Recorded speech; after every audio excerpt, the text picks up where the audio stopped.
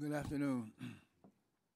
Today we're pleased to welcome 7 witnesses representing the Federal Trade Commission, the consumers, industry, especially businesses with an internet presence and whose main line of business is to create and sell advertising. And I would like to thank them for taking the time out of their busy schedules to share their perspectives on consumer privacy, as well as to outline their view as appropriate offline and online business privacy protection and personal information use practices. Have you ever been in the midst of a group of people and heard someone say, what's said in this room stays in this room?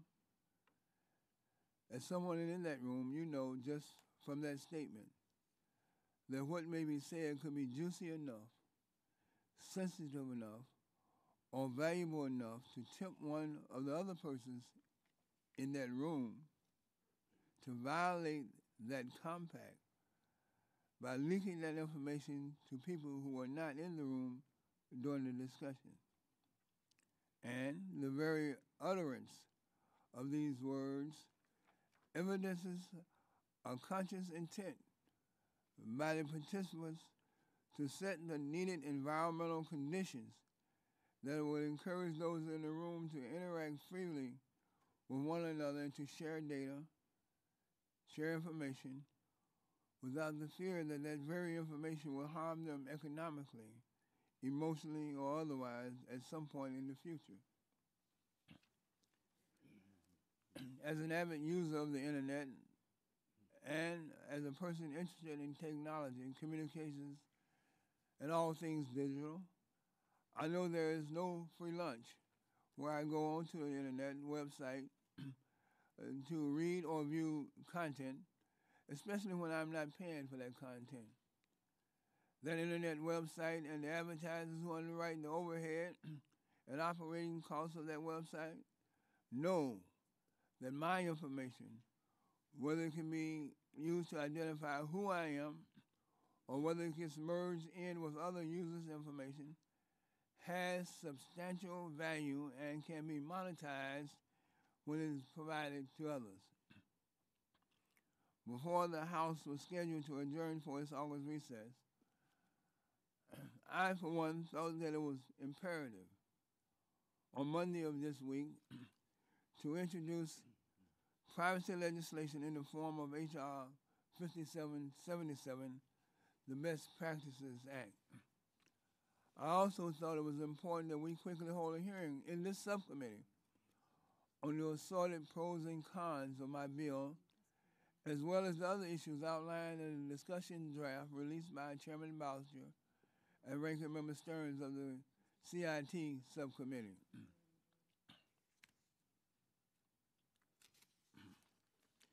The Best Practices Act speaks to a host of issues affecting consumer privacy, including consumers' expectations as to how their personal information should be handled, shared, and disclosed to third parties. This legislation also addresses other important issues, including what defaults should be set in connection with those expectations to provide regulatory certainty to industry and to investors. What safeguards should be crafted to anticipate foreseeable abuses and violations of consumers' privacy expectations? What sets of remedies will make consumers whole in the event of privacy breach? And how to calibrate penalties and other possible legal causes of action without chilling industry incentives to innovate and grow their businesses. This legislation also addresses to what extent, if any, should the privacy framework set forth in my bill preempt state privacy laws and regulations. In holding this hearing, I would like to get a better handle on how extensively personal information gets shared without individuals understanding and without their consent. I also want to shine a spotlight on some of the actual harms that befall individual users through no fault of their own. With that said, I yield back the balance of my time. And now I recognize the ranking member of the subcommittee, Mr. Whitfield, for 5 minutes for the purposes of opening statement. Well, Chairman Rush, thank you very much, and we certainly appreciate our panel of expert witnesses here today. As you know, we're having this hearing to explore privacy legislation. I want to commend Chairman Rush for introducing his bill, and I want to thank him and his staff for giving us an opportunity to review that legislation. And all of us recognize that some steps need to be taken in this area, and we're hopeful that after today's hearing, a lot of these issues will be clarified even more for us because, as I said in the beginning, we look forward to your testimony on this important issue. It seems to me the threshold question is whether Congress can require meaningful protections without forcing businesses online and offline to abandon or severely curtail legitimate business practices that benefit consumers. We know that it's easy to misuse information, and we also know that there are benefits from sharing information, so that balancing act is very important. The problem, I believe, for most consumers is the lack of understanding about how their information is collected, and once used, how, and once they provide it, how that is being used and the impact that it has on them. This is a preparatory hearing, and we always have a lot of concerns about legislation, particularly when it's in the area of privacy. One of the areas that I have some concern about is that the first party, third party distinction created by this bill could also give certain players in the internet ecosystem a competitive advantage over others, and I think we need a level playing field. I think it would be very difficult also for Congress to be involved in every nuance of privacy. And I think we need to be very careful about the latitude that we give the FTC in this area. One of the areas that is vitally important, obviously, in policing any legislation is the enforcement mechanism. I'm always concerned about private rights of action because I know in some instances it has really created a cottage industry for trial lawyers seeking to manufacture privacy concerns. But I also know that sometimes those appear to be, these private rights of action seems to be a good way to go. I do support the ability of state attorney generals to enforce the federal statute. I don't think this bill goes far enough in terms of preempting state laws, creating the possibility that despite the bill's intent, covered entities would be subject to actions under multiple, potentially conflicting laws or legal theories for conduct sanctioned by this bill. Whatever Congress ultimately enacts, consumers will not care really about the corporate structure or the regulatory regime that governs the entity collecting their information. They only want to be sure that their information is treated the same by all entities and that they have reasonable protection.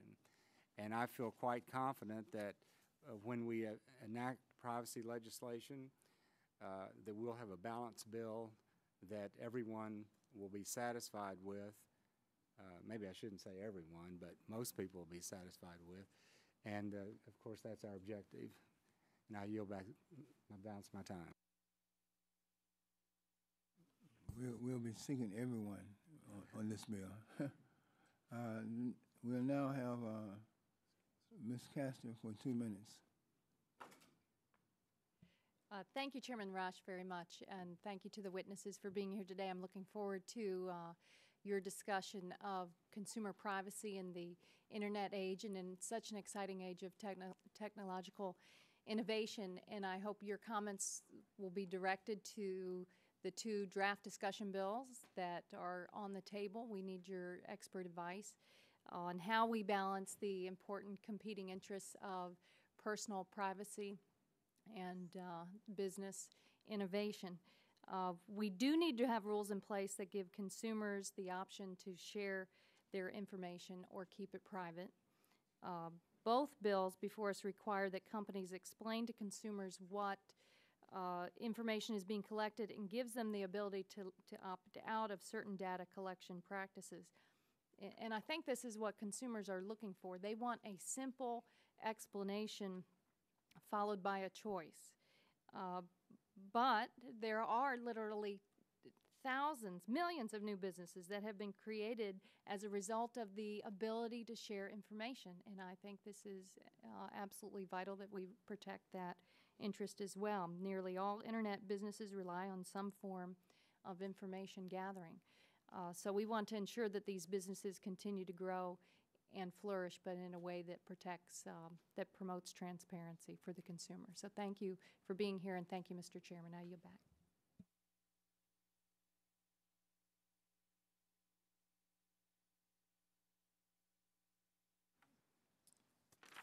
Thank you, Mr. Chairman.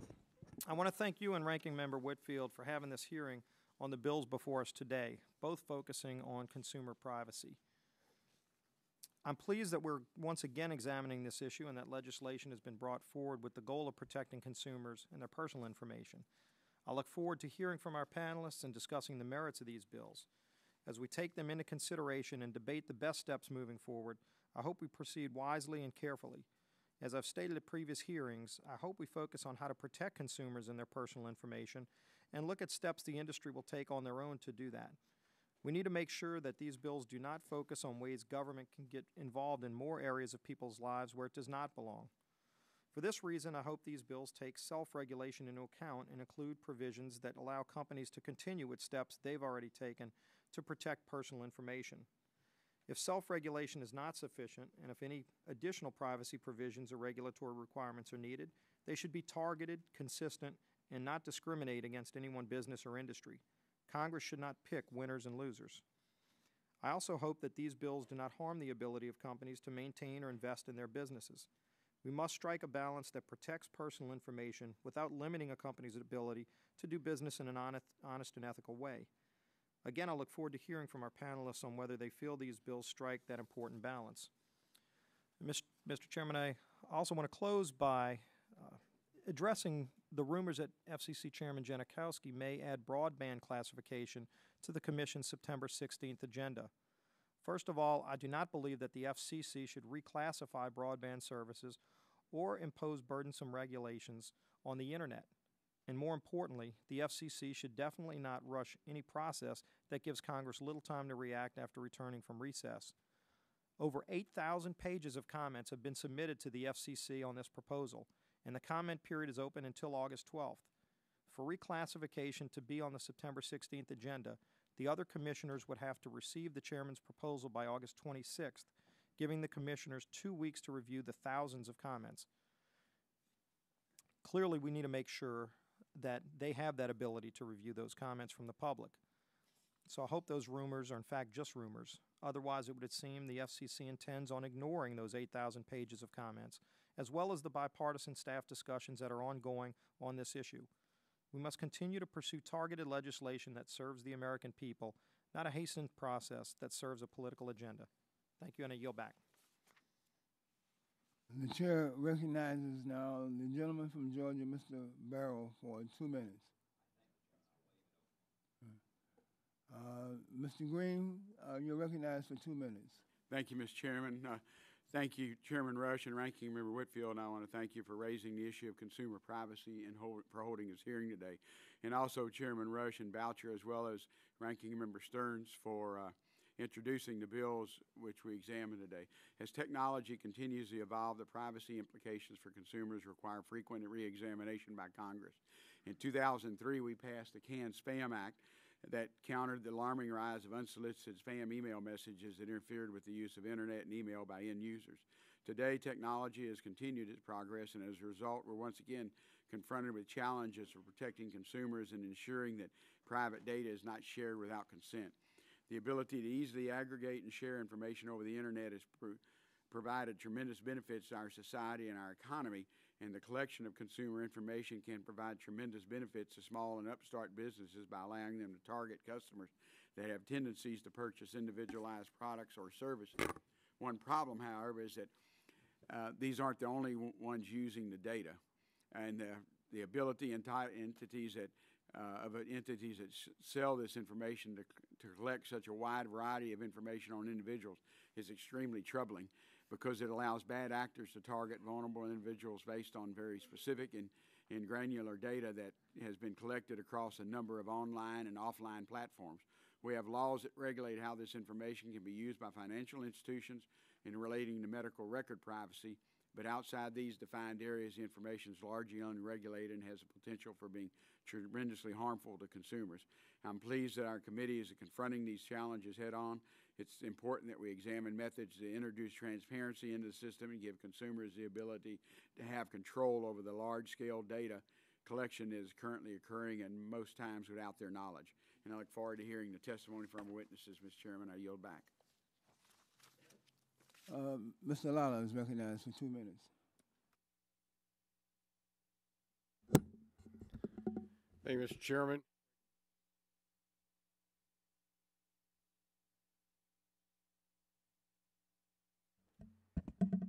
Meaningful legislation to protect consumers' data is important, as there have been recently high-profile incidents involving the compromise of consumer data that has increased privacy concerns. There are many benefits that the Internet provides consumers, and it is important that consumers are protected. However, as with many of the public policy issues that this subcommittee considers, there needs to be a balance between protecting consumers and overburdening companies with regulations. The collection of consumer information is a great benefit to companies to process transactions as well as to market their products. In addition, many of these companies' products are based on information that consumers submit to then obtain information specific to them. This personal information must be protected, whether it regards personal health, employment, or any other information. While it is important for companies to disclose their privacy practices, companies should not have to disclose their proprietary practices or information for collecting this information. In moving forward on either of these pieces of legislation, we need to ensure that by expanding the authority of a government agency, that there are no unintended consequences on e-commerce. I have heard concerns, especially from small businesses, about this legislation having a chilling effect on e-commerce and curbing innovation. These small businesses are concerned that increased regulations will have a negative effect on their businesses and have increased costs for them and those that are in self-employed, ultimately, which will then have to be borne by the consumers. I look forward to continue to work with the subcommittee on this important issue relating to protecting consumers' privacy. In this time of rapidly advancing technology, we must protect personal information. I am hoping that this balance can be achieved for all the parties involved. And with that, Mr. Chairman, I yield back. Thank you. The chair recognizes Mr. Stearns for 5 minutes. Thank you, Mr. Chairman, and like other members, I'm very glad we're having a hearing on H.R. 5777, Best Practices Act, as well as the proposal drafted by Mr. Boucher, the chairman of the Communication Technology and the Internet Subcommittee, the CTI Subcommittee. I was a sponsor, the principal sponsor with Mr. Boucher on his bill, and so I'm happy to join with him in soliciting comments as he did over the some 70 days. As many of you perhaps know, that I've had a lot of experience working on this privacy issue. It's complex, involves a broad range of interest. During my time as chairman of this subcommittee, I introduced several privacy bills, so I understand the importance of transparency when it comes to collection, use, and sharing of consumer information. Now, it's my capacity as the CTI subcommittee, I've been focusing on privacy issues and the Internet, which has become so ubiquitous in our everyday lives that we have started to presume a certain level of privacy that may not actually exist. So that's why I think we should be looking at this privacy situation. We must recognize that online advertising supports much of the commercial content, applications, and services that are available on the Internet today without charge. And my colleagues, we do not want to disrupt this well-established and successful business model. Now, this bill, Best Practices, seeks to enhance transparency over the commercial use of personal information and provides consumers with choices about the collection, use, and disclosure of this information. I support providing consumers with choices and transparency, but we must also keep in mind that only the consumer knows how he or she feels about the information that's being collected, the parties doing the collecting, and the purpose for which the information is ultimately collected. Congress cannot and should not make that decision for them. Now, I do have some concern with this Best Practices Act as currently drafted, including the overly expansive definition of covered information, the private right of action with uncapped punitive damages, and the safe harbor provision, which is too prescriptive and relies too heavily on the Federal Trade Commission. In order to have an effective safe harbor and privacy legislation, we must craft a provision that creates the right incentives for businesses to subscribe to the very best practices with respect to the use of personal information of those consumers.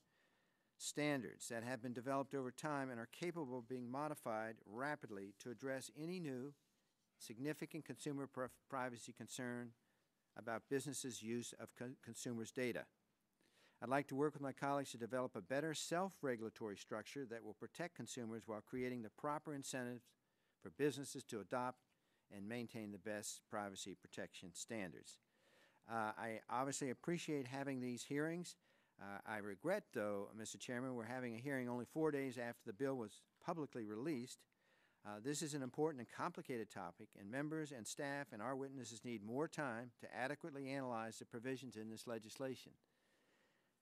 It's a credit to Mr. Boucher. He released his privacy discussion draft on May 4th, and he allowed ample time for comments. And if I recollect correctly, there were 70 different organizations, companies, universities, colleges, and concerned citizens that have taken the time to send their comments on this discussion draft. So we have plenty of information to consider for his bill. So there's clearly a lot of interest out in the industry for privacy legislation. I feel that more time allowed for more robust discussion is necessary, so I hope we have that in the future. But again, I appreciate your work and the leadership on this issue, and also Mr. Boucher's hard work, as I look forward to working with members of both subcommittees as we try to find the good, equal balance of protecting consumers and allowing innovation to flourish. I'll just conclude to sort of mention, which Mr. Scalise mentioned a little bit about the FCC and their haste to move from Title I to Title II, the Internet jurisdiction. And I would say that one thing I would add to his comment is when we get back in September, it'll only be a couple of days, perhaps, until the FCC acts, and that's really not enough time for us to even consider what they're doing. So again, I urge, as Mr. Scalise did, that the FCC hold off. Thank you, Mr. Chairman. The Chair thanks all the members for their opening statements, and the Chair do want to reassure every member of this subcommittee that the time necessary for deliberation will be forthcoming, and that in no way do we expect to rush, pardon the pun, to rush toward judgment. However, we do feel as though we need to start this process in a robust way, in a robust manner, and that's what was the intention of the chairman. Discussions got to end sometime, and now is the time for the discussions to end and the work to begin. So, with that said, I want to welcome our witnesses now, and I am so honored that these individuals have taken the time out from their busy schedule to come and share with this subcommittee their valuable information, insight, and their expertise on this most important matter that faces the American people. I will introduce them now. From my left is Mr. David Vladeck, Vladeck. He's the director of the Bureau of Consumer Protection for the Federal Trade Commission. Seated next to Mr. Vladeck is Ms. Leslie Harris. She is the president and CEO of the Center for Democracy and Technology. Next to Ms. Harris is Mr. David Hoffman. He's the Global Privacy Officer for the Intel Corporation. Seated next to Mr. Hoffman is Mr. Ed Mierzwinski. He's the Consumer Program Director for the U.S. Public Interest Research Group. And next to Mr. Mierzwinski is Mr. Ira Rubinstein. He's the Adjunct Professor of Law at the New York School of Law. And next to Mr. Rubinstein is Mr. Jason Goldman. He's the Counsel, Technology and E-Commerce for the U.S. Chamber of Commerce.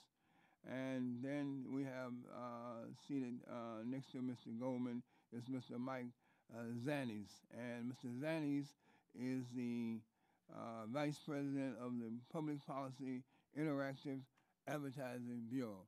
Again, thank you all so very much for being present here at this hearing. It is the practice of this subcommittee to swear in the witnesses. And I ask each of you if you would stand and raise your right hand. We'll get there. We'll get there. Yeah, all right. There's a big panel of witnesses we got here. Do you swear to tell the truth, the whole truth, and nothing but the truth? I do. Please let the record reflect that the witnesses have all answered in the affirmative. And now we'll begin with testimony from our witnesses. We'll begin with Mr. Vladeck. Mr. Vladeck, you're recognized for 5 minutes. Thank you very much, Chairman Rush, Member Wimfield, members of the committee. I really appreciate the opportunity to be here today. The Federal Trade Commission has a long track record of protecting consumer privacy.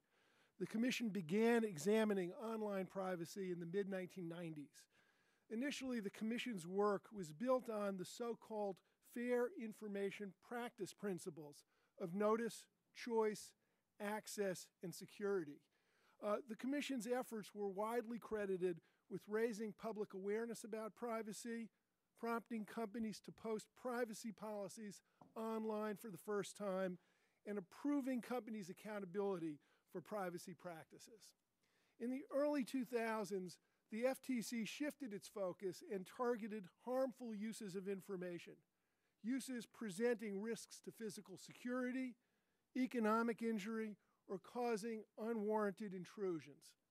This approach was designed to protect privacy without imposing costly notice and choice requirements for all uses of information. The Commission's privacy agenda included aggressive enforcement on data security, children's privacy, spam, spyware, and unwanted telephone calls, telemarketing robocalls. Last year, the Commission announced that it was going to again reevaluate its approach to privacy. We recognize that the traditional models governing consumer privacy have limitations.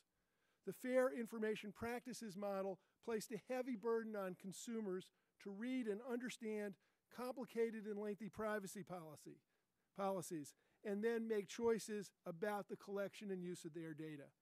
The harm-based model generally did not address concerns about having one's personal information exposed where there is no direct intangible consequence.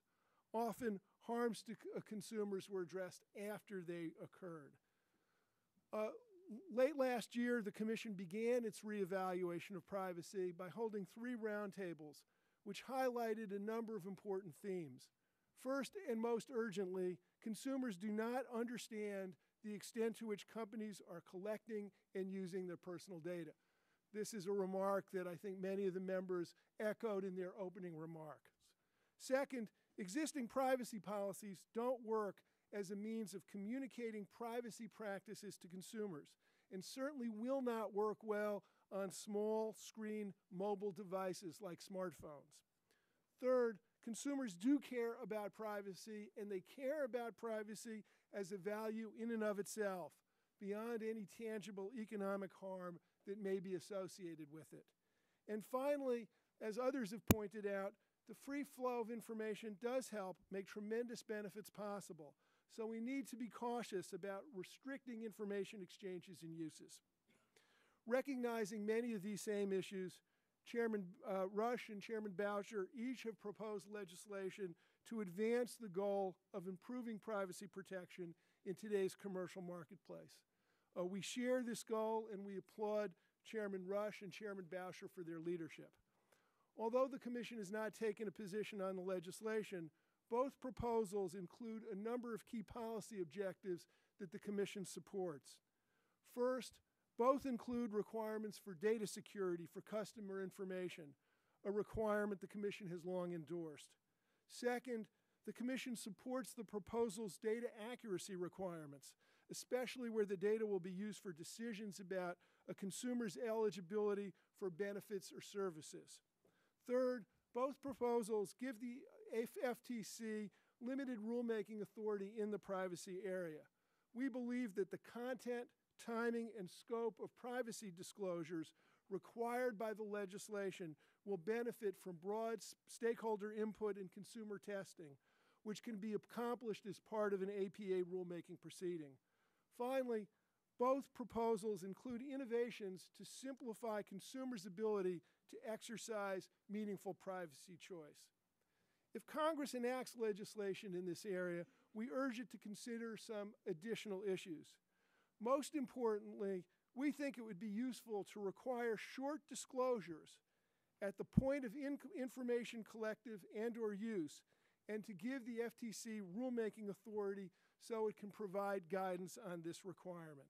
Let me share an example of why we think short and concise notices at the right moment are important.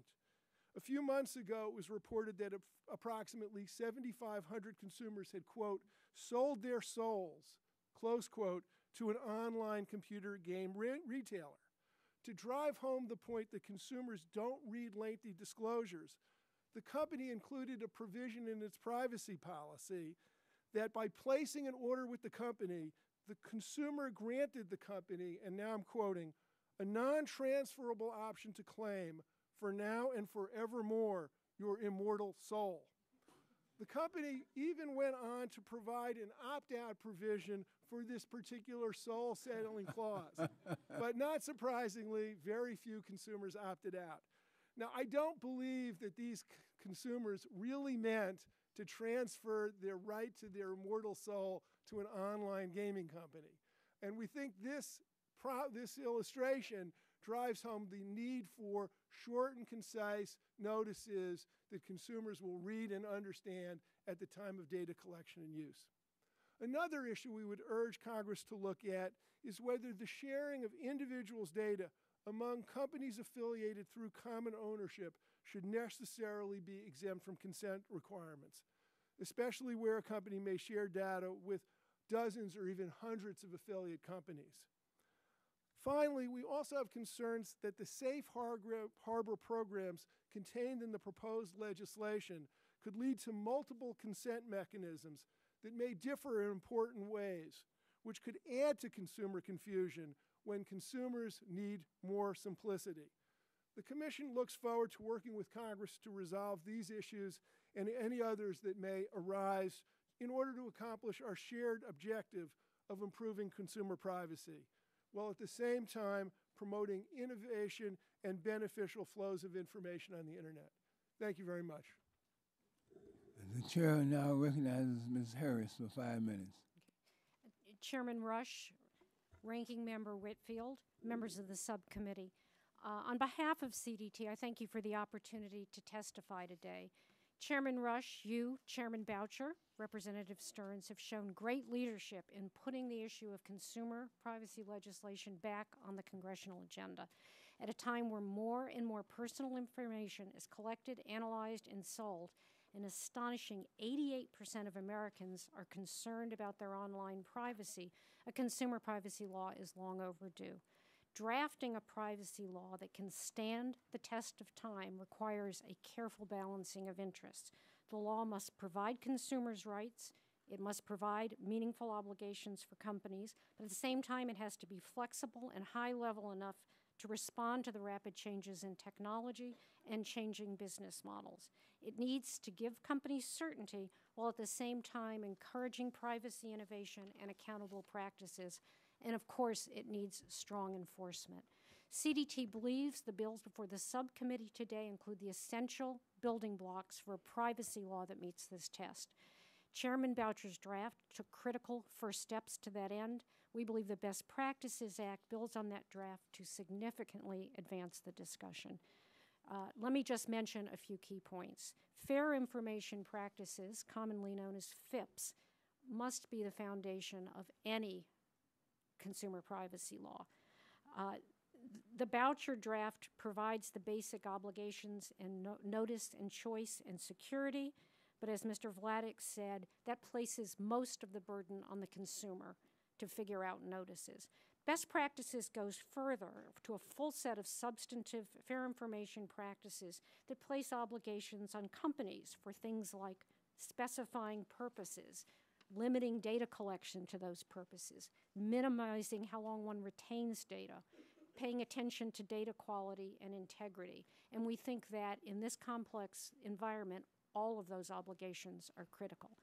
With respect to scope, CDT does support the application of a single baseline set of rules to the online and offline environment.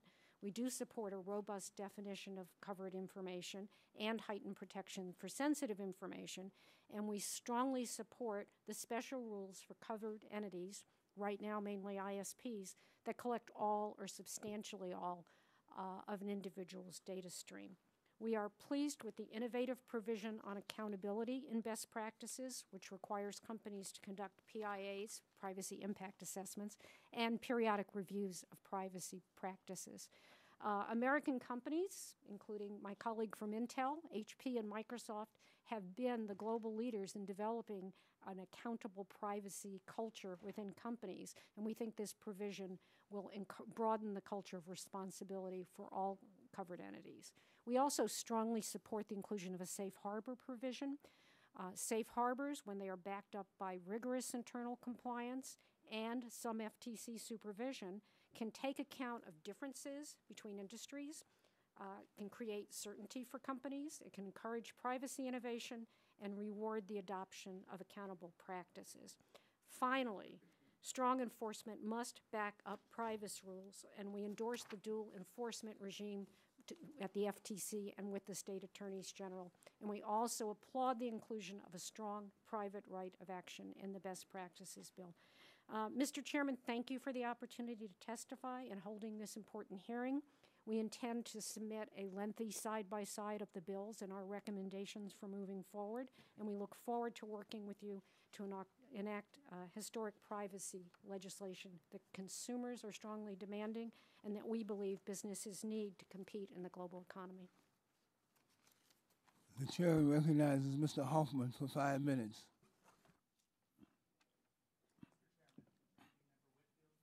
Mr. Chairman, Ranking Member Whitfield, and members of the subcommittee, I'm David Hoffman, Director of Security Policy and Global Privacy Officer at Intel Corporation, and I appreciate the opportunity to testify before you today.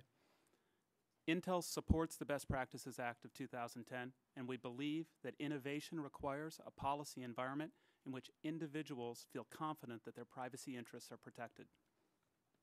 We thank Chairman Boucher and Ranking Member Stearns for putting forward such a thoughtful and important draft from which to work. Their bill and the Best Practices Act include many of the important concepts for a comprehensive U.S. privacy law, and we strongly support Congress's efforts to legislate in this area. I congratulate you on the work you have done to protect consumer privacy and to promote continued technology innovation. It is Intel's mission to deliver the platform and technology advancements that have become essential to the way we work and live. We see computing moving in a direction where an individual's applications and data will move as that person moves through his or her day. To manage these applications and data, the individual will use a wide assortment of digital devices, including servers, laptop computers, smartphones, tablets, televisions, and handheld PCs. Thus, it is necessary that individuals have trust in being able to create, process, and share all types of data, including data that may be quite sensitive, such as health and financial information. The provisions in the bills we are discussing today can help provide a policy environment which creates that trust. I would like to highlight 5 specific aspects of the 2 bills. First, we are pleased that both bills are technology neutral and give flexibility to the FTC to adapt the bill's principles to changes in the technology. Maintaining technology neutrality in the legal framework provides protection for individuals in a rapidly evolving society, as the creation of legislative and regulatory requirements will invariably trail innovation of new technology. We specifically like the Best Practices Act's guidance given for the FTC to create regulations for certain key provisions of the bill. Second, we support federal legislation based upon the fair information practices as articulated in the 1980 OECD Privacy Guidelines. We are pleased that the Boucher-Stearns discussion draft is based upon the framework of the fair information practices. Further, we are supportive of Chairman Rush's bill, which goes further and includes provisions applying all of the fair information practices, such as individual access to data, data minimization, and purpose specification. Third, we are pleased that the Best Practices Act includes a provision requiring covered entities to engage in accountability processes in the deployment of technologies and services. In addition, we would advocate that a specific privacy by design requirement also be included in the accountability section. A privacy by design model focuses on ensuring that privacy is included as a foundational component of the product and service development process. Such a provision should not require compliance with detailed standards or mandatory third-party product reviews, but should instead focus on including privacy into a business's product and service development processes. Fourth, Intel commends both bills for contemplating that certain operational uses of data are implicitly consented to by individuals and should not require explicit notice and consent. Specifically, Intel supports the Best Practices Act's drafting of such a use-based model. Fifth and finally, Intel is strongly supportive of Title IV of the Best Practices Act, which establishes a safe harbor for participation in self-regulatory choice programs. Intel has long been a supporter of privacy trust mark programs and believes they provide a way to work with organizations on their accountability processes. We believe that in many instances, trust marks and other similar mechanisms can substantially increase the reach and the effectiveness of government enforcement. This co-regulation is a better solution than a private right of action, which is likely to result in baseless claims, causing organizations to expend resources on litigation when those resources could be better directed toward the organization's privacy compliance program. However, if a private right of action is included, then the choice program should continue to provide a safe harbor from liability. Intel again thanks Chairman Rush and the subcommittee for your excellent work to protect consumer privacy and to promote continued technology innovation. We are supportive of the Best Practices Act. We look forward to continuing our engagement to improve the overall protection of privacy. Mr. Mierzwinski, you're recognized for 5 minutes. Thank you very much. Thank you very much, Chairman Rush and Ranking Member. I was trying to work my timer. This one's not working, but I'll try to stick to 5 minutes. Ranking Member Whitfield, members of the committee. I am Ed Mierzwinski. I'm Consumer Program Director for the Public Interest Research Group, U.S. PIRG. My testimony as submitted includes co-signed by the Consumer Federation of America and the Center for Digital Democracy. Since then, 4 other organizations, and I'll provide this for the record: Consumer Action, the Consumer Watchdog, Privacy Rights Clearinghouse, and the World Privacy Forum have also endorsed the testimony. I want to start out with one point that is really the main point that I want to make, and that is that the current digital marketing system does not meet consumers' expectations of privacy. A recent study by 2 leading universities, University of Pennsylvania and University of California at Berkeley, found that most consumers believe that the government already protects their privacy. It does not. Instead, we have a digital marketing system that I could call the Hoover model, and I'm not talking about J. Edgar. I'm talking about the vacuum cleaner. The vacuum cleaner model of collecting every bit of information, every web track that a consumer ever makes, and keeping it forever is the way that companies like in their virtually unregulated digital ecosystem. We have a system right now where the Federal Trade Commission has been hobbled for 30 or 40 years by limits on its ability to improve the rules. that and enforce the rules by the Magnuson-Moss rulemaking that was imposed on it that this committee tried to fix in the Wall Street Reform Act, but unfortunately the Wall Street Reform Act did not finally give the Federal Trade Commission full APA rulemaking authority or full aiding and abetting liability or the full ability to impose civil penalties. And we would hope that that would be on the committee's agenda to continue to try to achieve those goals. But so our organizations share longstanding concerns for consumer privacy and look forward to working with the committee on these matters. And the committee has had a long-standing history of bipartisan basis working on consumer privacy, so we're very encouraged by the work that was done first by Chairman Boucher and Ranking Member Stearns, and then by you, Chairman Rush, in putting together your thoughtful proposals. However, our concern is that the proposals tend to graft fair information practices on top of the digital ecosystem that it just won't work as well as a full fair information practices based provision might work. So we're suggesting that the committee start over, and among the key elements of a revised bill would be a framework focused on overall data minimization. Anyone who knows the online and offline data collection industry will tell you that the focus is on data maximization, as I said, the Hoover model. Every move you make, as the lyrics of the Police song go, could be the data collection industry's theme song, as we are all being watched, compiled, analyzed, and then acted upon. While tools involving opt-in and safe harbors, for example, provide greater control by a consumer, they do not constrain the dramatic and far-reaching growth of online and offline data collection for personalized and innovative targeting. A vast, automated, and powerful data collection complex has emerged, capable of generating and continually revising a profile, a consumer X-ray of our habits, interests, worries, financial status, and everything else about us. It is now being collected not just on the internet, but also whenever we use a cell phone or play an online game or use any other variety of electronic gimmickry that we might be carrying around with us. Some of the specific concerns that we have, again, we think the bills are a thoughtful first start, but we would urge you to consider a few other things. First of all, notice and choice are not enough, and I totally agree with the other witnesses that these bills go further than the industry-preferred FIPS light of notice and choice. But we need to have a greater reliance on limiting the amount of information that is collected, used, and shared, increasing the knowledge of consumers, limiting data retention, and maximizing data minimization. The second, self-regulation has not worked. The Federal Trade Commission, under various administrations, has failed in self-regulation, as has the industry. And there are several reports that I cite in my testimony that go through the details of how, first, the individual references services group self-regulatory body that supposedly regulated information brokers didn't work in the 1990s. Then we have the Network Advertising Initiative, didn't work. And there is an IAB provision that was started last year that we don't think has worked. So we think we need greater oversight, greater statutory protections.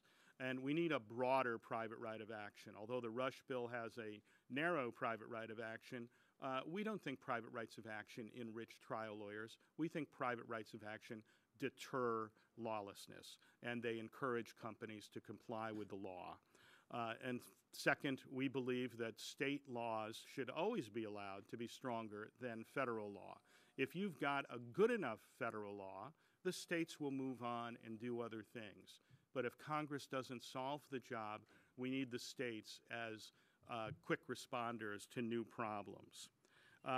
With that, I'll just conclude my comments and tell you that I'm very pleased for our organizations want to continue to work with you to refine and enhance this legislation. Thank you. Thank you. Mr. Rubinstein, you're recognized for 5 minutes. Mr. Chairman, Ranking Member Whitfield, and members of the subcommittee, thank you for the opportunity to testify today. My name is Ira Rubinstein, and I'm an adjunct professor at NYU School of Law. This afternoon, I will focus my comments specifically on a key question in congressional efforts to regulate privacy. What is the relationship between privacy legislation and industry self-regulation, and the role and effectiveness of safe harbor provisions in promoting self-regulation. Would you pull it closer to you? Thank you. A safe harbor is a familiar legislative device intended to shield or reward firms if they engage in desirable behavior as defined by statute. In the privacy arena, the most familiar example is the Children's Online Privacy Protection Act.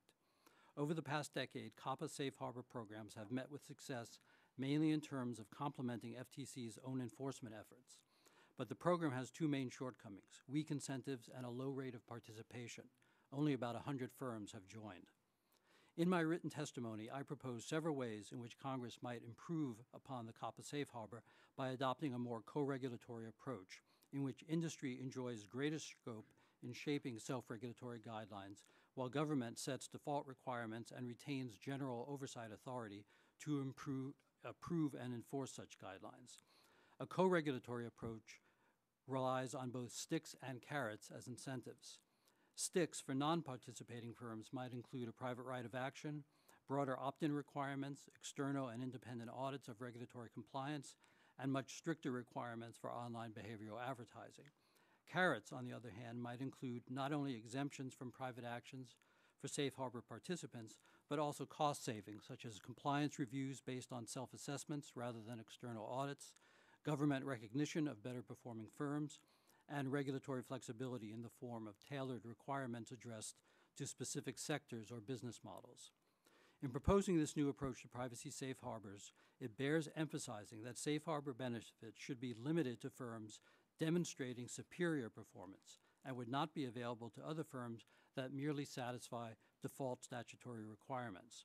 In other words, a safe harbor would only benefit firms that meet high performance standards based on, for example, sound data governance practices, such as appointing a chief privacy officer who is accountable for setting privacy protection policy and standards, advanced privacy methodologies, such as the use of development guidelines for building privacy protection into products or services, also called privacy by design, as Mr. Hoffman mentioned, and other best practices, such as privacy training for relevant staff and online guidance on privacy and security issues for other employees and for consumers. In closing, I want to emphasize that this new approach to privacy safe harbors should not be confused with existing self-regulatory schemes in which industry alone develops and then oversees the privacy code of conduct. Rather, in a privacy safe harbor as envisioned here, the government sets default requirements and relevant standards, and practices emerge from a multi-stakeholder process in which both advocacy groups and members of the public have an opportunity to participate. This requires that interested parties engage in difficult and perhaps protracted negotiations and keep talking with each other until they forge a rough consensus. One way to ensure public participation is negotiated rulemaking, a statutorily defined process by which agencies formally negotiate rules with regulated industries and other stakeholders as an alternative to conventional rulemaking. An alternative approach would be to modify the safe harbor approval process by requiring that program sponsors engage in a public consultation and report on these consultations in their applications. I will conclude by offering 3 recommendations which I'm happy to elaborate upon during this hearing. First, Congress needs to enact comprehensive privacy legislation incorporating robust fair information practices. Second, this legislation should include a safe harbor program based on a co-regulatory approach as described above. Finally, this safe harbor program should include strong performance standards based on data governance, advanced privacy methodologies, and other best practices. And it should also require public consultation as part of the safe harbor approval process. The 2 bills being considered today represent important first steps in developing this new approach to safe harbors, but should be expanded as discussed above. I want to thank you again for this opportunity to testify. I will be pleased to answer your questions and would be happy to provide any further assistance. Mr. Zaneis, you're recognized for 5 minutes. Happy to do it. I'm sorry. That's all right. We don't want to skip over Jason. Mr. Goldman, I'm sorry. Mr. Goldman. Thanks very much. Recognized for 5 minutes. Good afternoon, Chairman Rush, Ranking Member Whitfield, and members of the subcommittee. I am Jason Goldman, Telecommunications and E-Commerce Counsel at the U.S. Chamber of Commerce. The U.S. Chamber of Commerce is the world's largest business federation, representing the interests of more than 3 million businesses and organizations of every size, sector, and region. On behalf of the Chamber and its members, I thank the subcommittee for its work on consumer protection and for the opportunity to testify here today. Privacy is a key issue for the Chamber. The Chamber supports policies that foster business opportunities while respecting consumers' privacy. The collection of personal information is necessary to provide consumer, social, and business benefits. Given the diversity of the private sector, business should have latitude within acceptable guidelines in defining what they need, what kind of information they need to collect and use. Recently, the debate over privacy has been brought to the forefront by the growth of the Internet. The Internet has revolutionized the way business is conducted in all sectors of the global economy, including financial services, retail, wholesale distribution, and manufacturing.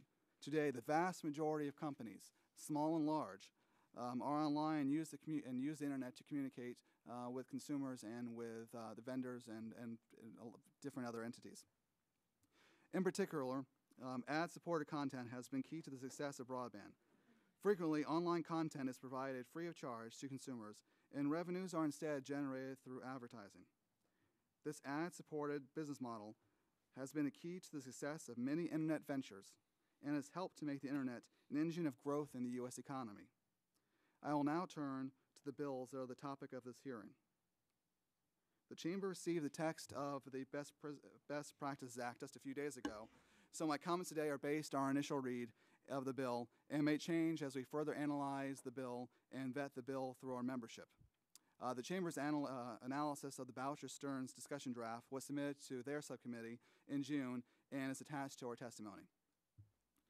The Chamber very much appreciates the work that went into drafting the Best Practices Act.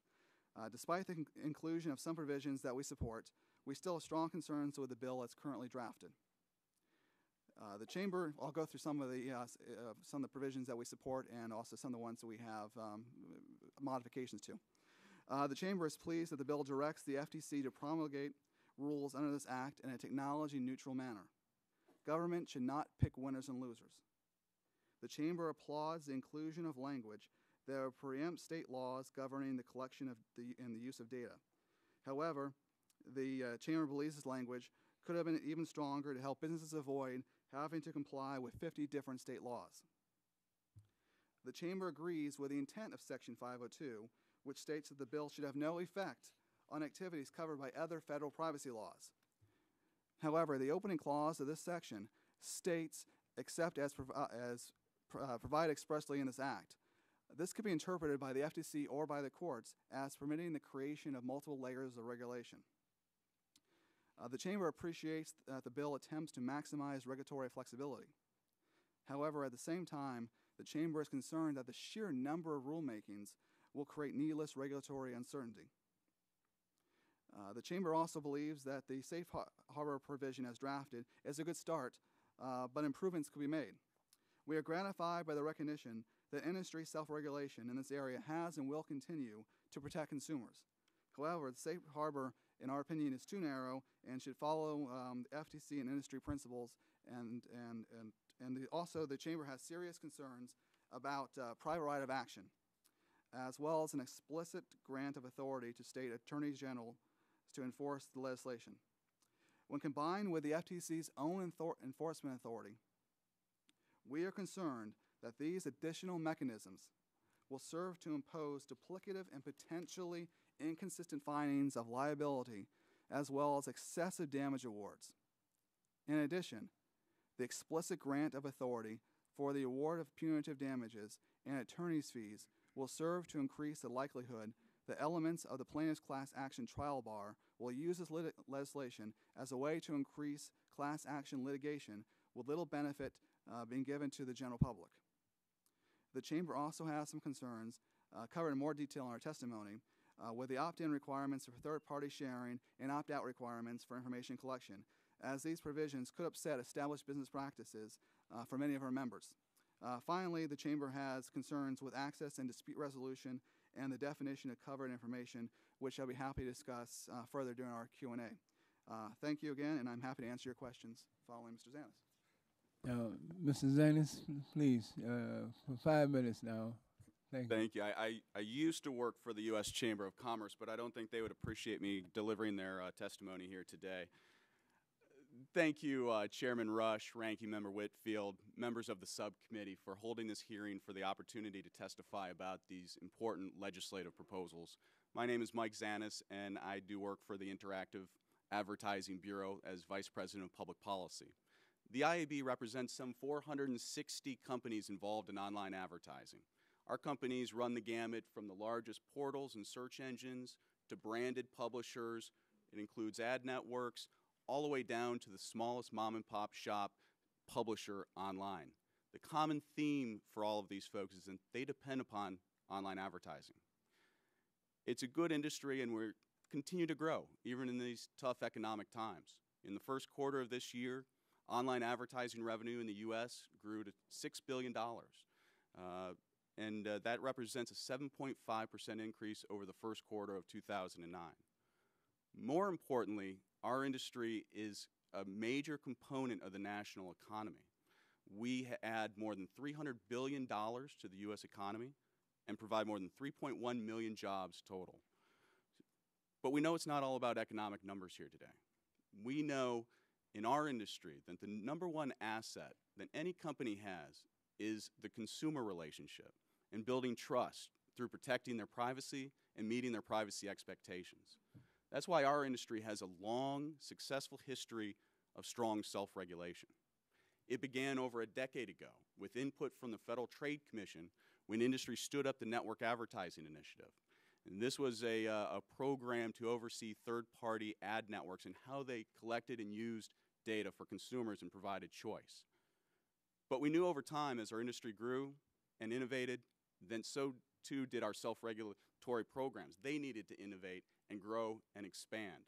That's why over 2 years ago, IAB joined with the Association of National Advertisers, the American Association of Advertising Agencies, the Direct Marketing Association, and in conjunction with the Council of Better Business Bureaus, one of the most respected, reputable self-regulatory monitoring and compliance programs in the world, to create for the first time a broad, comprehensive set of online privacy practices for advertising purposes. Here, too, we took away lessons from the Federal Trade Commission. They issued their staff report about online behavioral advertising privacy principles in February of '09. We incorporated many of those principles in our in our final principles that were issued in July of last year, including transparency, consumer notice, and something that we haven't talked about, which is consumer education, which is really a key component here.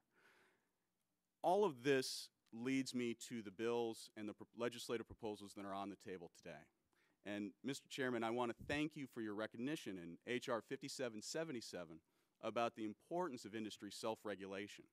We think that that's the right approach in that it has a long history of success, it can be more flexible and dynamic, and there's a commitment by industry and government agencies to make sure that it works. And we stand ready to work with you to make sure that any legislation that moves forward reflects upon and bolsters the success that not only the FTC has pushed out there and achieved, but that industry and our cross-industry self-regulatory group. We're beginning to see fundamental change online already in this marketplace about how consumers receive information, about how data is collected and used, and pushing choice out ubiquitously. That leads me to my second point. Then we are very gratified to see your recognition in the bill that a one-size-fits-all consumer notice jammed down in a privacy policy that often is written in legalese may not serve consumers all that well. In fact, in our industry, we're seeing a tremendous amount of innovation in better ways to serve notice to consumers. And we hope to preserve that type of flexibility with any legislation that moves. But, and there's always a but, we do have a number of reservations about H.R. 5777 and Congressman Boucher's proposal. And they share a couple of components, and I'd like to just identify here. The first is the concept that first-party data usage requires an opt-out. Here we simply have to agree with the Federal Trade Commission's finding in their staff report.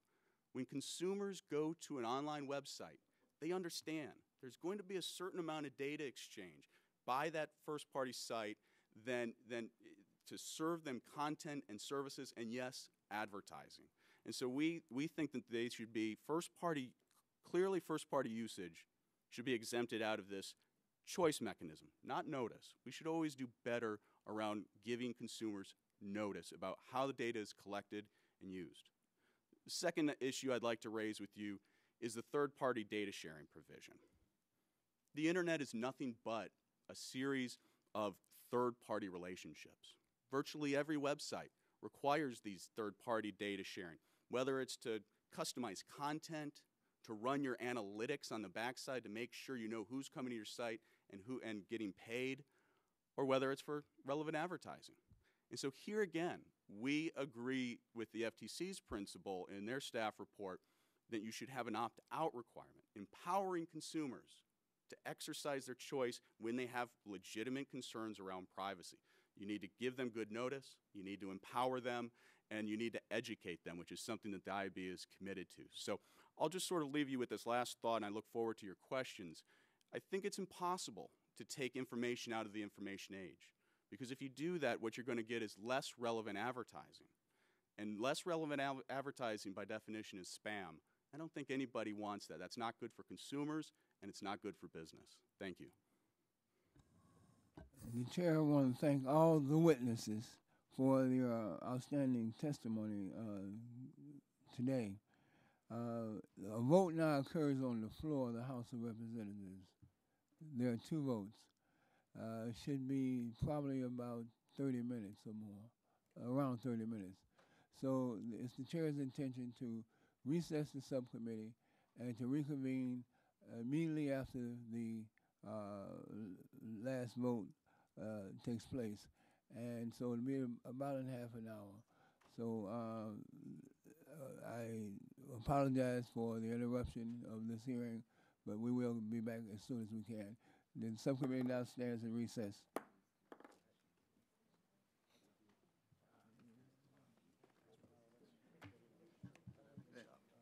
What's up, Mike?